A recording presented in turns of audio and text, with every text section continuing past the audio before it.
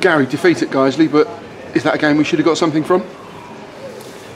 We had chances first half, and I said to James during the course of the first half, we could Rudy's missed chances, if you like, and that's exactly what happened. We warned the players at half time what they could do to us in terms of scoring against us. We identified that, we knew that, and we got caught out by that. So yeah, we're bitterly disappointed. The first half had been so promising, but in the second half, is it credit to Guiseley who are on an excellent run, as we've spoken about, or do you feel that the team dropped their standards somewhat? Yeah, both. You have to give credit to Guiseley, the way they went about it.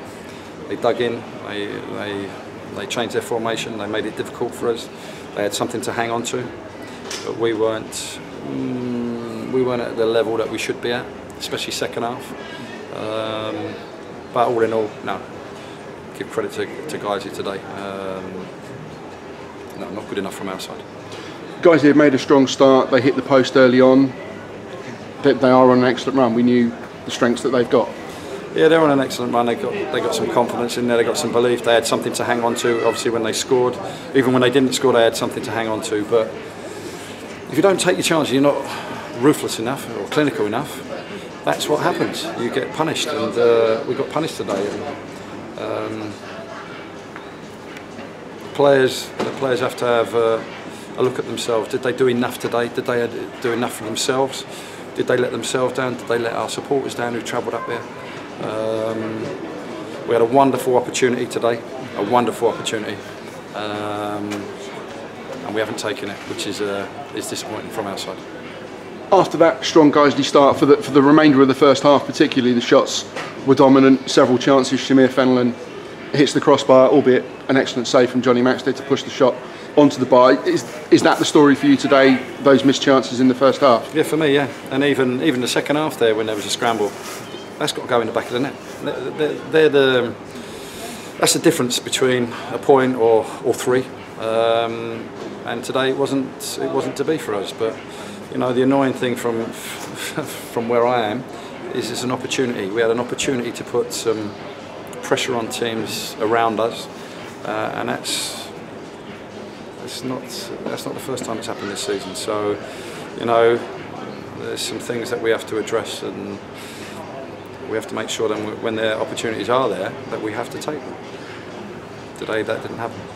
And at this stage of the season, with the standards that you're setting, that 12-game unbeaten run matters naught. It's now this afternoon has not gone to plan. Yeah, it was great unbeaten run. How many draws did we have in it? We want to be winners, not drawers. And I want to win every football match. And in the scheme of things, you know, you pick up some draws. Yeah, you pick up a point. I'd rather win a game. Yeah, good little run. That's come to an end. But I want our group to be winners, not drawers. And today we lost. And you know, the standards that we've set, we didn't reach them today. You'd lost Bernard Mensah to injury. He couldn't travel today. What's the nature of that? Do we know yet? Picked up an injury on Thursday in the session that we had Thursday at the ground.